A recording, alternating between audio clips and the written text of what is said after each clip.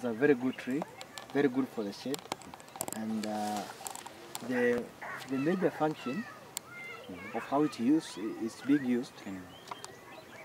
Yeah, it's actually, you know, it's like it's used to treat the eyes. Okay. You peel the back of it. No, when you peel it. What kind of eye problems can you get? Okay, like you have like an injury.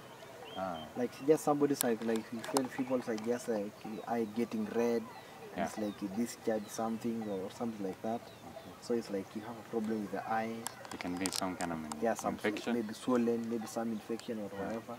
So this is a very good tree. Anything that has to do with eye, or those things, swollen. Yeah, swollen or something like you feel like something like pink. It's like some pains, you know. And the eye is like almost becoming reddy, something. So this one is very good in that. You just peel the back of it. You make sure that it's the inside. It's a bit red. So when you soak it, it becomes like reddish. You soak it. You don't boil it. You soak, and you actually try to get an old one from the back, the main stem. You peel it, the outer cover. You put it in clean water. You let it soak for. Maybe you can even let it soak for the whole day. If you treat it, you put it in the eye, you let it continue soaking.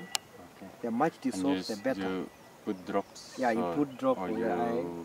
Yeah, you just, because there is nothing you put like the way they measure, but you just like somebody lie facing up, then you pour some water, and then you pour the other eye. Yeah, that is it. So you keep on doing that maybe for 1 or 2 days or 3 days. Yeah, it becomes very good. And it becomes very good. But it takes some time. Or if it's just a red eye, it will clear very quick. Yeah.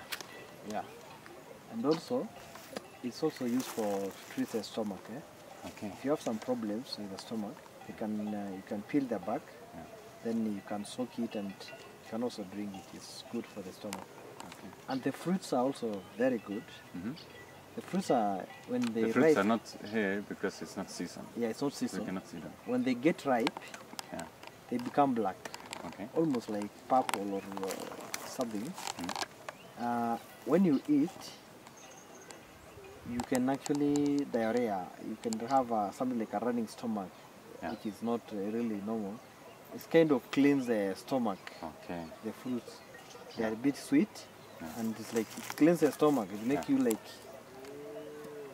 So it's very good for stomach and intestines. So it kind of also has those effects. This is also a tree that is very common in Maasai Mara and in other Maasai. Actually it's very common. It's common mostly along the rivers or where there are some thick bushes. Actually it's common, It's common mostly along the river in forest or where there is some big forest. It's common around there. But it's not very common in desert places or where they are very dry, something like that. Because in this actually there's some water and something like that.